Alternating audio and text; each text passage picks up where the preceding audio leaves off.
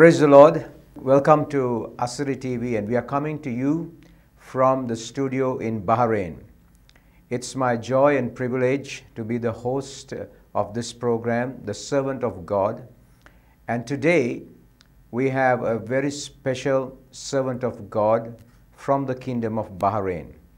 And his name is Reverend Surej Jacob, the senior pastor of the Encounter Church in Bahrain. Pastor, welcome to the program. And it's such a joy to know this servant of God for almost 20 plus years. And today I believe that your life is going to be enriched as we dive in to his life and life experiences, you know, what God has been doing in his life. So, Pastor, let me welcome you once again to the program. So and let's tell the beautiful viewers out there, you know, about your background before you met Christ, right? All right. Before you got to Bahrain. Just give them a brief introduction of your, you know, past life. Sure. So, when I look back at my life, I was a person who wouldn't be seen dead in a church. That means I was far away from the church. Church was not an option for me. I was completely away from that. And I was pretty much living in the world, doing things of the flesh or living in the world as a worldly person lives. I was brought up in a good family, so basic values were there, but that had nothing to do with Christ. They tried their level best to bring me to Christ, but I was far away. And over a period of time, I started getting addicted to various things like cigarettes and alcohol. And cigarettes, I used to smoke something like 40 cigarettes a day. I used to smell like a smokehouse, I would say. And over a period of time, I was able to give it up. It was an ongoing fight. I think I gave it up over a period of 9 years. From 40 to 0, it was 9 years. But what happened is when one vice was handled, another vice came up in the form of alcohol. Right. So I started getting hooked on alcohol. Initially it was a weekend drink, then it became a week-long drink. And around this point of time, I got touched by the Lord. I got touched by the Lord in the sense, I had gone for a meeting, and I went because my wife called me. She said, there's a meeting, and I love my wife, and so I wanted her to be happy, so I just went along with her. When I went there, I saw all these people jumping and dancing and clapping and shouting. So I thought, what a bunch of losers. What are they doing? This is not the way to praise the Lord. You should be very quiet and humble, not like this and all that. But somewhere in the meeting, I didn't feel it, but the Lord touched me. And in the evening, we came back home. It was about 7 o'clock. Normally at 7, my friends will come and honk, and then I get on their bikes and, you know, we go for playing billiards and all that and having a couple of beers and stuff. So that day nobody came. The next day in the evening, and I didn't think about going to the club. The next day in the evening, my friends came, they called me.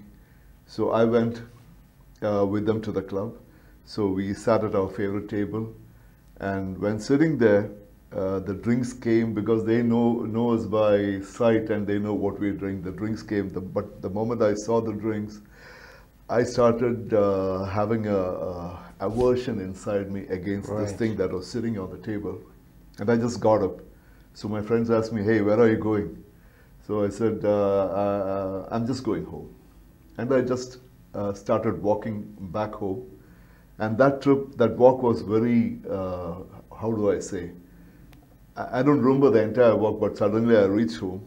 And when I reached home, my wife asked me, what happened? Why did you come so, how come you're early? So I said nothing, and I went up to the room, and I had a Bible sitting there from many years back, which I had never opened. And that day I opened up the Bible, and the words which said, baptism is the application of a good conscience to God. It just hit me. Before that, many people were coming and sharing the gospel with me, but I used to reject everything, saying that I'm born in a good Christian family, I don't need all this nonsense. But that day, this verse struck me. I mean, this is the verse that I saw when I opened the Bible. It was given as a foreword in the Bible. I don't know which version it was. But it struck me that on my own, I cannot become a good person.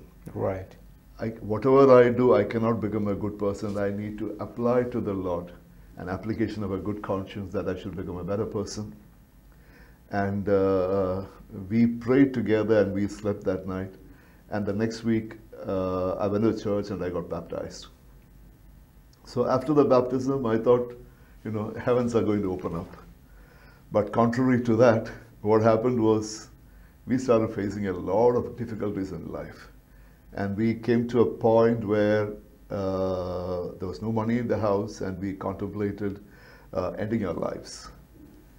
But then one day I was praying and I asked the Lord, I was living in the world, I had no issues, now I've accepted you, why are all these things coming, why am I failing in my business? Then he told me, if it were not for me, you wouldn't be alive now. All the things you did with your life, it was accumulating to a point where you were going to be destroyed. But at that right point of time, I intervened and I pulled you out. Amen. So that made a lot of sense to me. So along with that, and I never had any idea of working for the Lord, ministering, nothing. I just wanted to be a born-again believer and live a life of peace and joy and happiness and all that. Right. But one of the problems we had was my daughter, when she was born with a very strange kind of disease. Right. She would continuously cough and she'll have white foam coming from her mouth, and then for a week she'll be okay. It kept on going like that. We took her to many doctors, many places. They said they told us various remedies, but none of these things worked. And she, this went on up to the age of 9 years. It was her 9th birthday. She coughed very badly, and I went to a doctor, and he said, start on steroids, the metered dose inhalers. And I had a medical background, so I told my wife, Bindu, if we start giving this drug, Sarah will be okay, but she'll be addicted to this or dependent on this for her life. So at that point of time, the Lord brought into remembrance a pastor preaching and saying, the same Jesus Christ who lives in me lives inside you. And if you pray also, healings can happen, miracles can happen. And I really didn't know how to pray. I didn't have all the, the technical words to pray. So we stood there and I told my wife, let's pray for Sarah. So me and my wife, we prayed, and she went to sleep after that. And we forgot about the whole thing. After 2 weeks, we realized that Sarah is not sick anymore. Praise God. And that was a real time where our eyes were opened up. And we realized that if we pray and people can be healed, then we should tell people about this. Amen. That is where the real desire for working for the Lord started.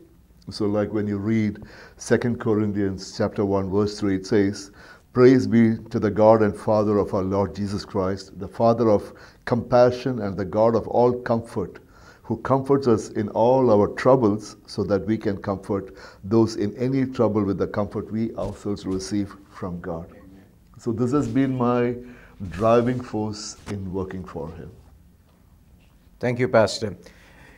Viewers, as you are watching this program, I believe that, just want to highlight a few things that Pastor was saying. Number one, you need to be there as a witness for Jesus Christ. And sometimes you may wonder, I don't have all the answers.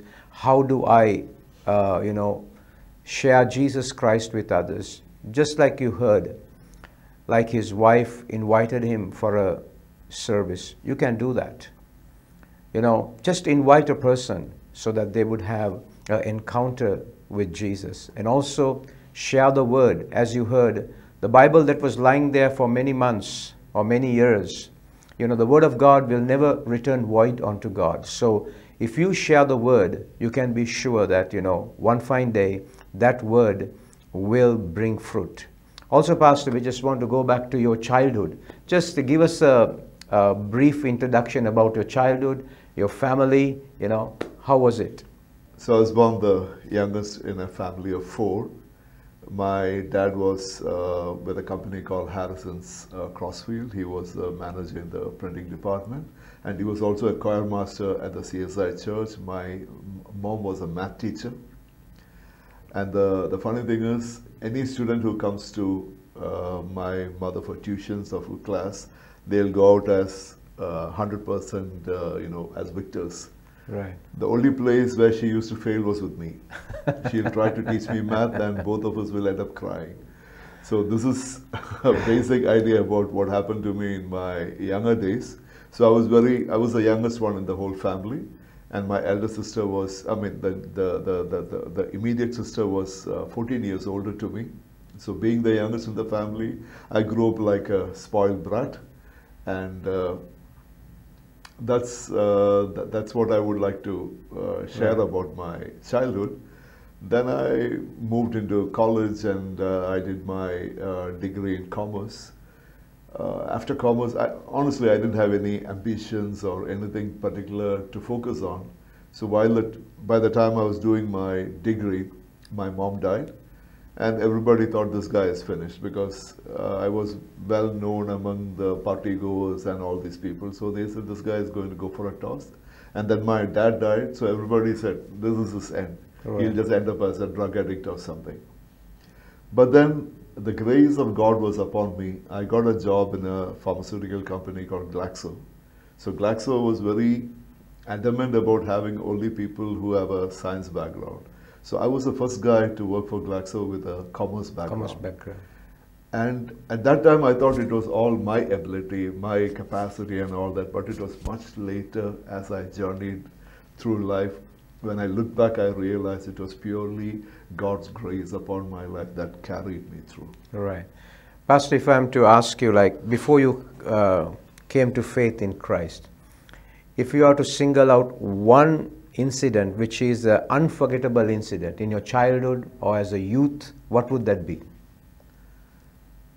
To be honest, there were many incidents, particularly involving motorbikes, where I would have been dead in milliseconds or seconds, but I came out without even a scratch on my body. So I thought it was all my driving skills. But when I look back again, I know it was God who was protecting me. Amen.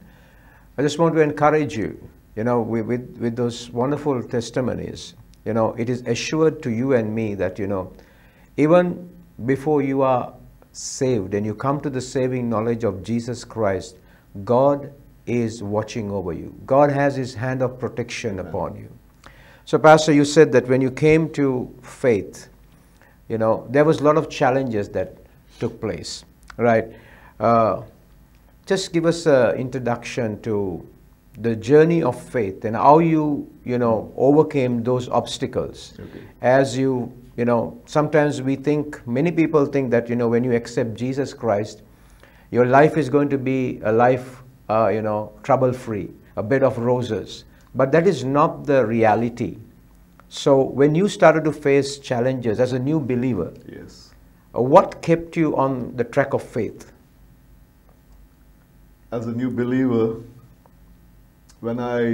after I got baptized, and after accepting the Lord as accepting Jesus as my Lord and personal Savior, one of the first things that happened to me was our business, as I said earlier, the business completely collapsed.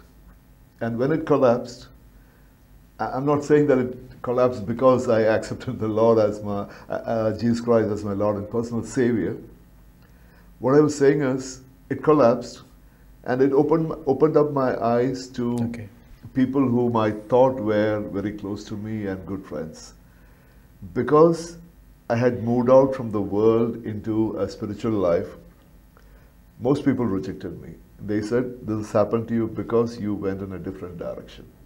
But then I knew the Lord who touched my daughter and took out that cough in the blink of an eye, who took out alcohol out of my system in the blink of an eye, is alive and real, and that kept me going on. The first testimony we had in our lives was something that kept me on track.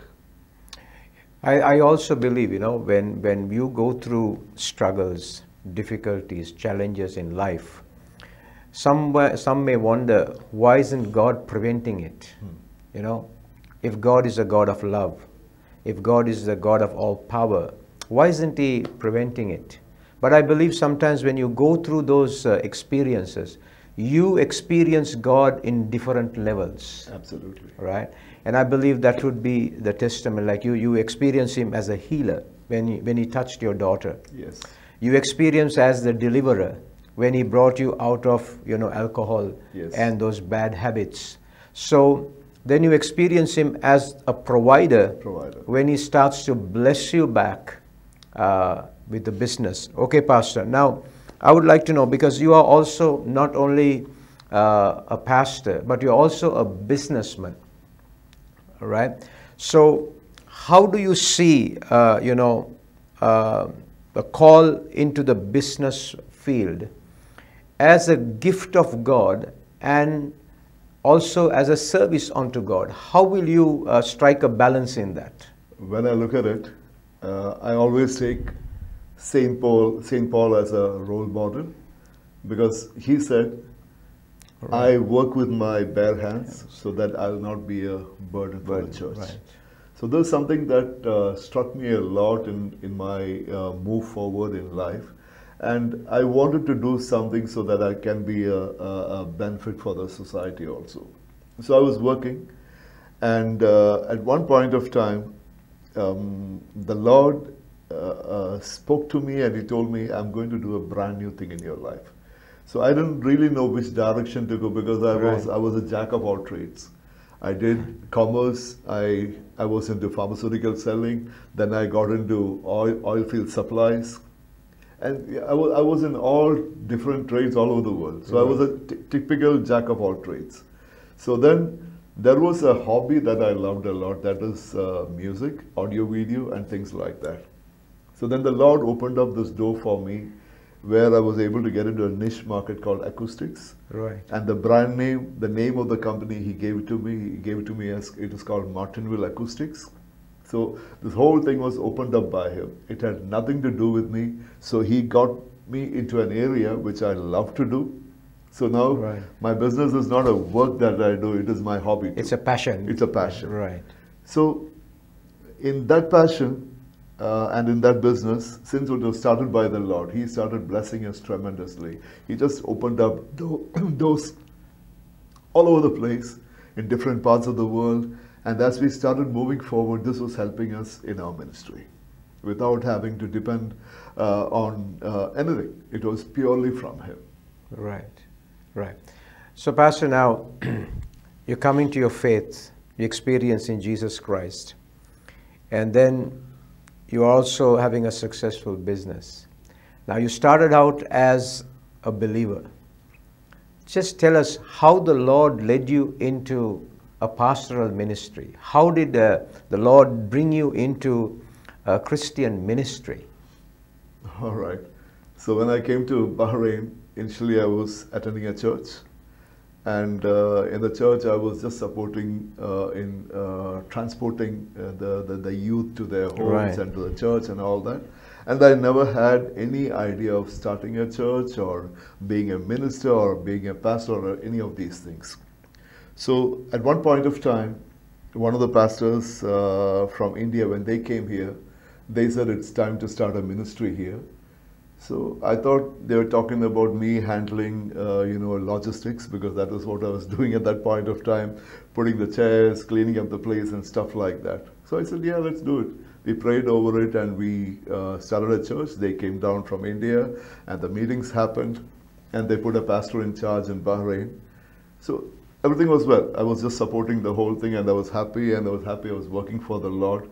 And I was more happier that there was somebody in charge to take care of all of these things. So what happened after 3 months is they said, now we are taking the pastor back and you're going to be in charge. You have to handle the whole thing. I was shell-shocked. The first meeting, I still remember it was at the St. Christopher's Cathedral. Right. And I was asked to share the word. My message was 7 minutes, but to me, it was like an eternity. So that is where I Right. started off. And then over a period of time, the Lord showed me a vision where African brothers and sisters who are going to come into Bahrain in huge numbers. If they are not shepherded properly, they are going to go into serious trouble. And at that time, there were no churches with African brothers in it. And we started the first Ugandan ministry. And so people from Uganda were all the members in the church. And that's how it started. Right. I know, Pastor, that you have a great passion and a desire to win souls, right? But especially, you have a deep desire to reach out to the African nations.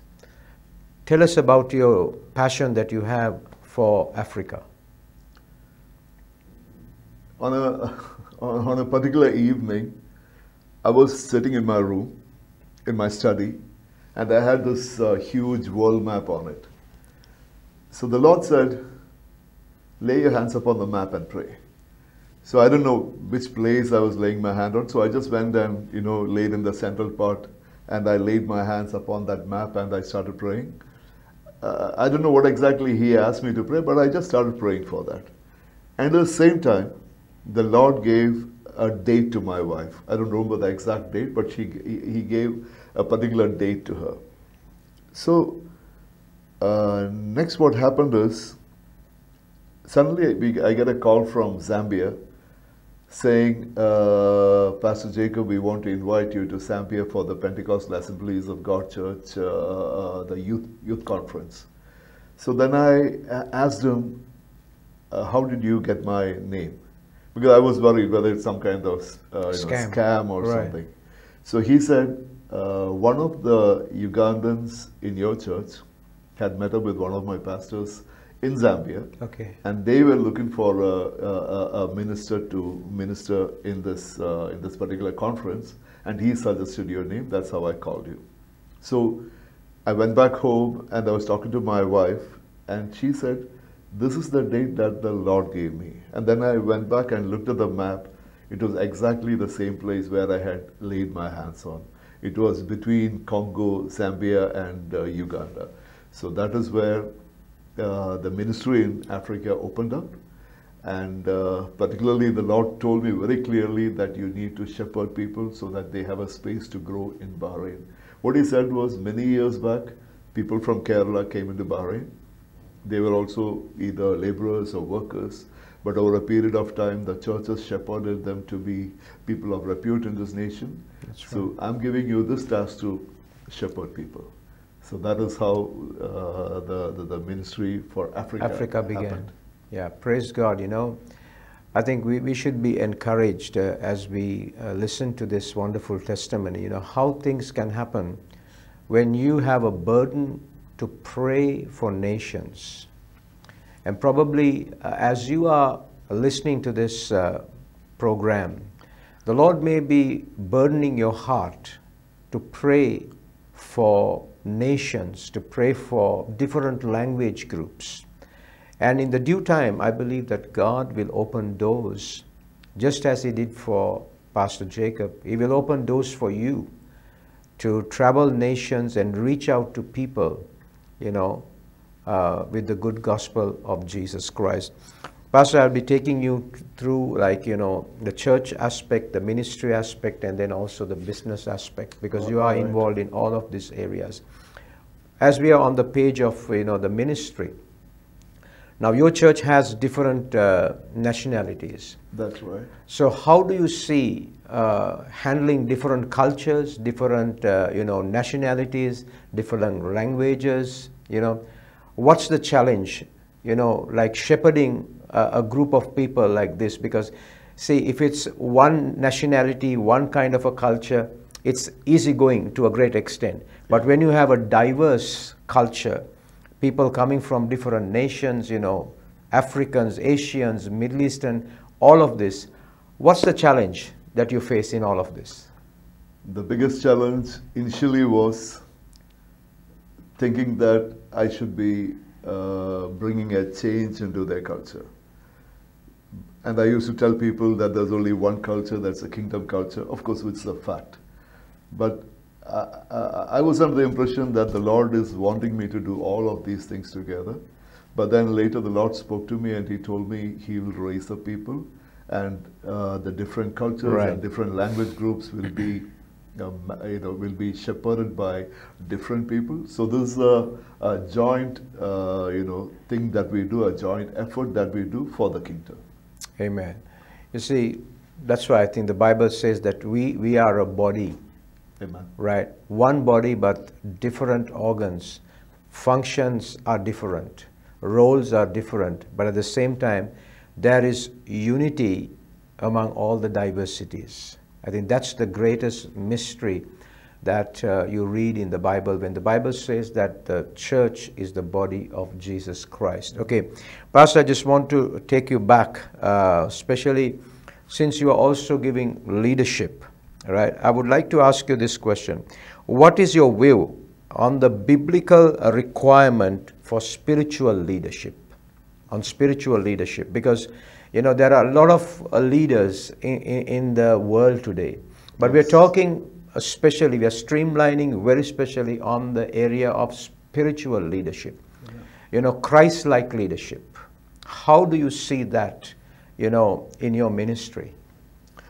It brings out a very interesting part in the Bible from Matthew 20:20. It says, "Then the mother of Zebedee's son came to Jesus with her sons, and kneeling down asked a favor of him. And Jesus asked, what is it that you want?" Right. He asked. She said, "Grant that one of these two sons of mine may sit at your right and the other at the left in your kingdom." So normally what happens in the church leadership is, it's all about who is going to be on top, who is going to control. We forget the fact that the church is controlled by the Holy Spirit. Amen. It does not belong to anyone, not to us, it belongs to Him. That's right. So here, Jesus said, towards the end, He says in 25, Jesus called them together and said, "You know that the rulers of the Gentiles lord it over them," right? "And their high officials exercise authorities over them." And in verse 26 He said, "Not so with you. Instead, whoever wants to become great among you must be your servant, and whoever wants to be the first must be your slave. Just as the Son of Man did not come to be served, but to serve and to give His life as a ransom for many." So, in spiritual leadership, let's say service, whether it is in, whether you are a teacher, whether you are a politician, whether you are a doctor, any of these areas which talks about service, if the service factor is taken out, it becomes a very dangerous thing. Right. So as a pastor or an evangelist or somebody who is in charge of a church, I wouldn't say in charge of a church, the church is in charge, but with the charge is with the Holy Spirit. So as leaders in the church, the most important thing is having a servant attitude, a servant leadership quality.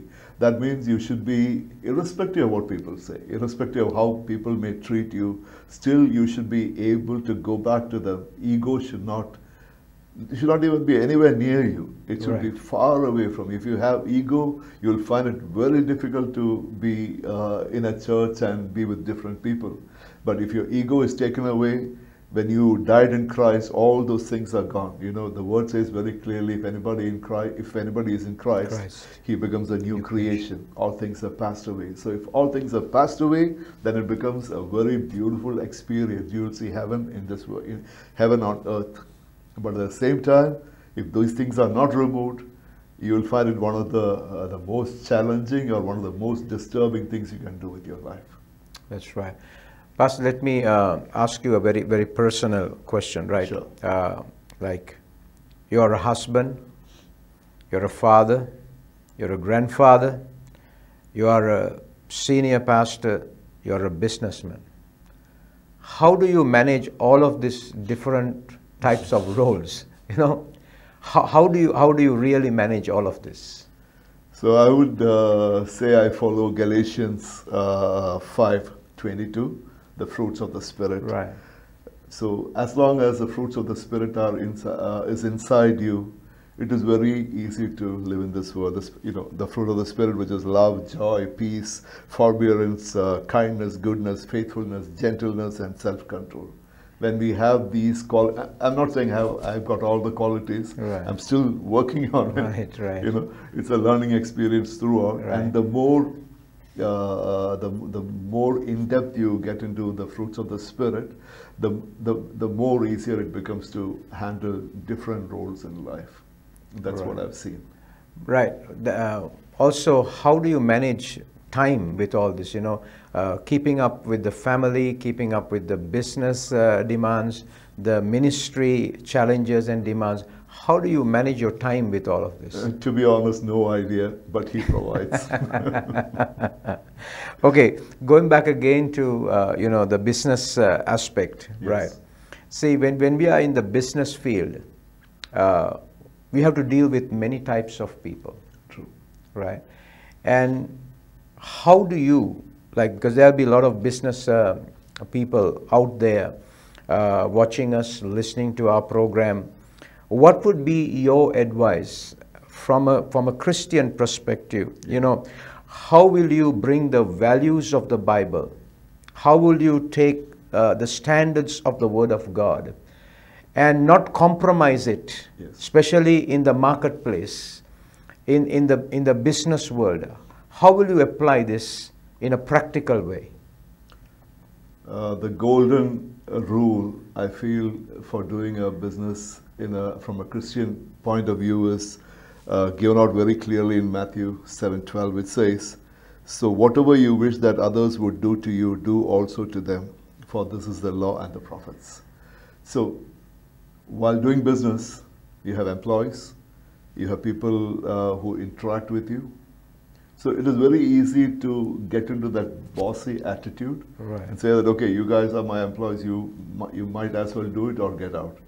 It's very easy to do that. But then when I look at my life, the grace that he poured out upon my life, that Right. while I was still a sinner, Right. he died for me and he accepted me. So that same grace I give into the business. So now, if you look at my employees, most of them know that, you know, I rarely get angry with them. Whenever issues happen, we speak it out and we clear it out. So now it has come to an area where all of them, they want to achieve without me having to tell them, achieve what exactly are the company's goals and Right. things like that, and they want to achieve it. And also, we do not cut corners in our business. Right. We make sure that if you're given a contract, if you're asked to do a job, we do it. We try to go the extra mile and do it beyond their expectations. So the secret of my business is, the business that the Lord gave to me is references we get from people whom we work for. All these people, they give back references saying that, hey, these guys are good, go to them. You know, sometimes we cut a loss sometimes in business because we have to go an extra mile to make them happy, but we do it. And the Lord is in control and he keeps, you know, moving us forward. Right. So, have there been any special incidents that has been challenging to compromise with the standards of the Word of God in the area of business? Initially, yes. Initially, when I was working, not in business, Right. I was working and I was a partner in an organization, but I wouldn't want to name what exactly it was. Right. It was a huge source of income for me if I get into it. But one day in that job, I realized that this is not exactly what is meant for me, because it means compromising on the word. And I went back to my partner and boss and I told him, I don't want to do this. So, you know, in the blink, I mean, when I look at it, it was a huge source of income that I just threw away. But when I threw it away, what happened is the Lord opened up bigger doors for me. So it's very important that you stay in faith and within the biblical principles to succeed in life. Yeah, I feel that, you know, sometimes there is going to be the test that God allows us to face, that we may, you know, prove that we are truly followers of Christ, right? Also, Pastor, if I would just say, like, you know, this statement, like, you know, excellence with integrity. Excellence with integrity is one of the, core values of Christianity, right? So, how can you model this theme in the business world? When you ask about that, it's actually quite a tough question, because many people would want you to break away from that integrity and do things that the world does. And they'll tell you that this is required to make you successful. So I remember some time back, there was a person who came and asked me, "Brother, how is business?" Right. So I said, "It's doing well." Then he said, "No, that you're speaking in the spiritual terms. Okay. But in the real thing, how are you doing?" I said, "In the real thing, we are doing well." So he found it very difficult, because at that time there was a lot of negative impact upon the business in this part of the world. But in those times, the word says very clearly, "In times of famine, I will give you plenty." Amen. So it's all about depending and trusting in the Lord and moving forward and working with integrity. That will help you to succeed in business as a believer. And if I may say so, in Philippians 4:8, the word says, "Finally, brothers and sisters, whatever is true, Right. whatever is noble, whatever is right, whatever is pure, whatever is lovely, whatever is admirable, if anything is excellent or praiseworthy, think about these things." So when you think about these things, this is what you become. When you think about things that are away from the Lord, that is what you will become. You will start reflecting that. When you think about these things, this is what you will become, and you can be rest assured that the Lord will be with you. Right. Coming back to the spiritual aspect, right? The Bible says that Jesus said that in this world you will have troubles.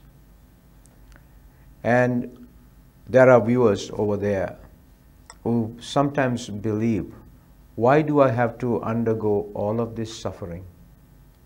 Where is God in all of this? Sometimes there may be true believers who have truly confessed Jesus Christ as their Lord and Savior, sincere, believers, sometimes struck with a terminal disease. And there may be other people also watching us today, listening to us today. Many prayers have gone unanswered. Pastor, from a pastoral perspective, what would you say to them to encourage them to continue in their faith? John 10:10, it says, "Jesus Christ comes to give you life and life in fullness, and the devil comes to steal and destroy." And the book of James, it says, "You will have troubles in this world, but take heart, I have overcome them." So what I would like to say here is, many years back, when there was an internal strife in Bahrain, we had almost, over a period of 4 months, business was almost gone before the strife happened, because of an issue we had on the base, the US Navy. Too many contractors came in, and we were not doing anything for 4 months. So all my reserves were finished, and the 5th month, we were praying and we couldn't get an answer. So the next thing, like everybody else does in the Middle East when things go wrong, is thinking about sending your wife and children back, which is not from the Lord, believe me. So we started praying, and then this internal strife happened. So the news came that everything is going to be closed, everything is going to be bad and all that. And I was wondering, Lord, I'm working for you. Why is this happening? Right. Why should anything like this happen in my life? We looked at sending the children back home. But at that point of time, the Lord opened up a very powerful door for me. That is, there was a dredge in deep sea which needed some kind of interior works on it. So the only challenge was it has to be done from 7 p.m. in the evening to 6 a.m. in the morning. The bigger organizations were not ready to take such a job. And we got the contract, and this contract got over in 2 years. That is, daytime we were all sleeping, night we were working. And in these 2 months, Whatever I lost in the previous 4 months and enough to carry me forward for another 6 months, the Lord released there. Amen. So what I'm saying is, sometimes some doors are closed so that He can open up bigger doors. When it comes to diseases, my daughter was sick, 9 years. But that sickness, it turned out to be for His glory. It opened up my eyes that, Jesus can work through me and can heal my daughter, and I can share this with many people. Amen. So what I would like to say is, sickness does not come from God. It is very easy to blame God and say that, okay, the sickness is from God, I accept it. You don't have to accept it. The word says, He will give you a long and fruitful life. Amen. So you need to believe that, and you need to stay strong. Whatever disease you're facing, whatever financial crisis you're facing, you need to reject it. Do not accept it. But at the same time, do not let go of the Lord, because most of the times these doors or these challenges come so that you can be a stronger person, so that the Lord can open up a better door for you. This is, from my personal point of view, what I have experienced in life. Pastor, also like talking from a pastoral perspective, what would be your goals? What would you like to achieve as a servant of God? Amen. I would like to raise up as many people as possible. There was interesting topic somebody spoke once. He said, God does not have grandchildren. That's right. God has only children. Right? Being born in a Christian family does not necessarily make you a child of God. So you become born again and you become a child of God. But as pastors or evangelists, you need to be grandfathers. That means you need to make sure people who come to you are empowered in ministry so that they can also give birth to spiritual children. Amen. So that is my focus in life, to empower and build up as many people as possible to take the work of the Lord forward. Right. For those who are watching us, Pastor, you as a pastor and also a business person, what would be the practical advice you would give to someone who is in ministry and also in business? What would be the secrets you would like to share for success without compromising? One of the most important things would be not to combine business and ministry together. So what I'm talking about is, don't bring your business into the ministry. The business is something that the Lord has given you to support the ministry, but then from a personal point of view, I will never want to mix these two things. That is, bring part of that business into the ministry under whatever pretext it might be. So I keep it separate. So yeah, that's it. So what you say is, ministry has to be kept separate and business has to be kept separate. Yes, I don't want to bring the business into the ministry. The business can be used to support the ministry, but this business should not under any circumstance have to do anything with the church. With the church. Right. That's what I have felt. Right. That's great. Also, Pastor, like, you are in Bahrain, serving in a multicultural society. From a pastoral perspective, what would be your vision in a environment such as this? As I said earlier, the vision would be to raise up as many ministers as possible with the same perspective that they should also raise up, I remember a long time back, I met a couple of people on the streets. That's how the Malayalam ministry started. So I met them on the street and they said, "Hey Pastor, how are you?" I said, "I'm good. So what are you guys doing?" So he said, "Oh, our pastor died. We don't have a pastor. We don't have a church to go to." That is actually an extremely dangerous situation where if the pastor is moved from the church, the people or the flock becomes unshepherded. Right. So it is very imperative and important that you are ready to empower people. You should not worry if if a boy who is below, who is coming into church and you are training, suddenly starts exhibiting supernatural signs, wonders, and miracles in his ministry. You should be happy that you raised up somebody to be somebody much bigger. So with that perspective, ministry becomes a joy to be in, particularly with different people coming in, different nationalities. You don't segregate between them. You see all of them as children of God, and whomsoever the Lord is going to use, He will empower. Amen. Pastor, one more thing before we end the program. When COVID happened and churches were closing down because of health reasons, people could not gather.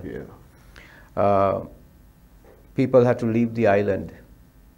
When all of this turmoil was taking place, God gave you a direction to construct a church place. building. Yeah.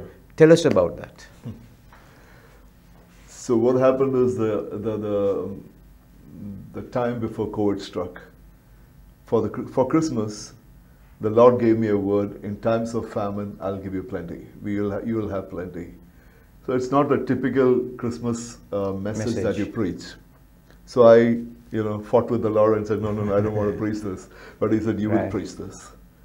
And finally, I gave up and I got up on stage and I preached the word saying that in times of famine, God will give you plenty. It had nothing to do with the nativity scene, none of those things. It was purely something else. And, it went, the Christmas program was good, it went well. And then to my horror, for the New Year service, I was sitting down to pray and the Lord said, this is what you're going to preach. In times of famine, you will have plenty. That's the year-end service, the crossover service. The crossover service. Right. I said, Lord, I agreed with you for Christmas, but for not New Year. Because I've already preached this message. They'll think I'm not praying, I'm repeating a message. But he was very adamant about this is what you will preach. Right. And again, for the crossover service, I preached the word, in times of famine, you will have plenty. So a few people asked me, Pastor, what is this famine you're talking about? There is no famine in Bahrain. This is a blessed land. I said, I have no idea. This is what the Lord told me, and I don't want to go against what He says. I don't want to preach my own message. I would rather listen to Him, even though I, wrestle with Him. And then Corona struck. Corona struck, churches were closed down, many churches were closed for good because people are not able to manage it. Right. And at that point of time, we are having a space for the church. And the Lord told me, you leave your home where you're living now and come and stay in this place. So it was like a broken down place, not in good shape. We were quite apprehensive about it, about going and staying there. But since the Lord spoke about it, we went and stayed there. So the plan that the Lord had is to preserve that space. Because when the church is closed, there is no way it can be maintained. So the Lord wanted us to preserve that place by staying there. And in that time, the Lord provided a supernatural provision which helped us to make a space for the service. So, in times of famine, He will give you plenty. That's what I would like to say. So in that COVID period, all the people who received the word, none of them lost their jobs. If you look at the brothers in the church who is doing business, they started doing amazingly well. And even in my business, I did 3 or 4 times the normal business that I do in a normal year. Praise God. So when you listen to the Lord, and as long as you don't wrestle with Him much, you let Him have His way, He will take care of you. Amen. Amen. Beloved, I believe that, as you have been watching this program, it has blessed you. It has encouraged you to take steps of faith. As we just heard, even in the time of famine, God will make sure that you will have plenty. All that you have to do is listen to what God is saying, obey His word, and act upon it. And I believe that, as we have heard today, what God has been doing in this servant of God's life, it would have been surely encouragement to you. Pastor, what would be your last words to the viewers that you would like to say before we end this program? I just would like to say that He loves you so much. The word says, For God so loved the world that he gave his only begotten Son, that anybody who believes in him will not perish but have eternal life. So, in a nutshell, God is so deeply in love with you. Whatever you see, the negative things that you're seeing in your life right now, it is not from God. Maybe at times you may doubt God, but let me tell you, he is in control and he wants you to succeed in this world, and he wants to make sure that you go into eternity. God bless you. Amen. So we would like to end this program by assuring you that God loves you. Irrespective of where you are, what your past has been, what your present may be, God's love is much more greater and more powerful than any sin or any mistake that you can ever commit. His love is greater. And your mess that you are in will be turned around by his power to be his message to nations. So we want to encourage you, and I pray that you have been blessed listening to the testimonies and the insights that has been shared today within this program. So thank you for being with us, and we will desire to come to you soon with another episode of another wonderful testimony of a servant of God, how God deals with people, how God brings out people, how God heals people, delivers people, saves people, and uses them for his glory to expand his kingdom. God bless you. We'll see you soon.